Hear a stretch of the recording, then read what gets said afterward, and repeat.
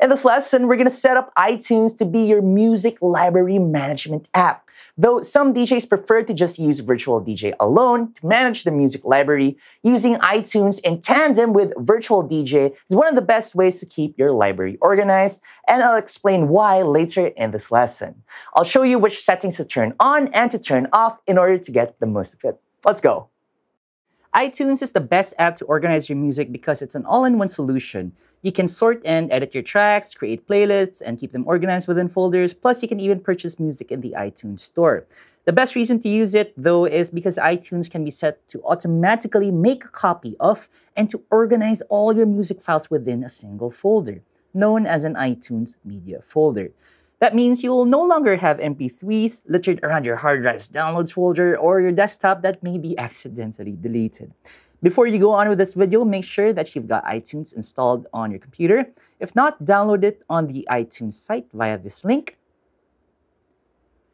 Okay, so in order to use iTunes in our DJing, we need to turn on some features that are useful to us and turn off those that aren't. Let's fire up iTunes. I'm going to find that in the Applications folder or in Desktop. Here we are. Now, go to Preferences or Options if you're in a PC. Now, click the General tab and make sure that you've got star ratings ticked. At the moment, it's not, so I'm going to click on the box to enable it.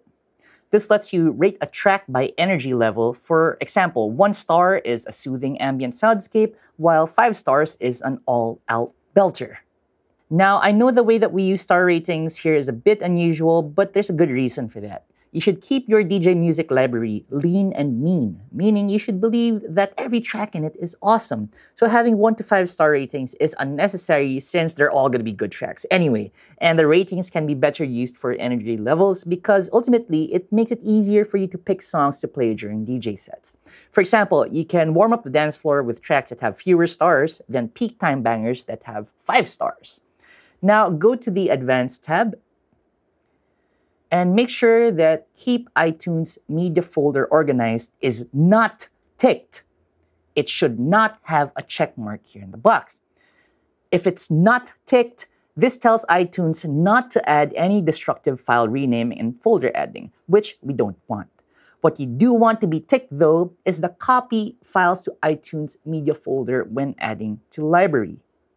This basically gives you the single large folder with all your tunes that we were talking about earlier.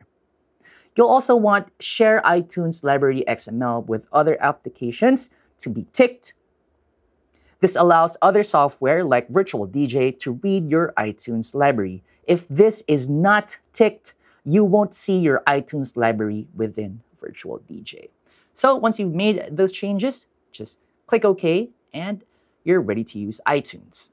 Now I want you to go and make those settings changes in your own copy of iTunes, and in the next lesson, I'll show you how to create playlists both in iTunes and in Virtual DJ. That way you can choose and use whichever music management method you prefer. I'll see you then.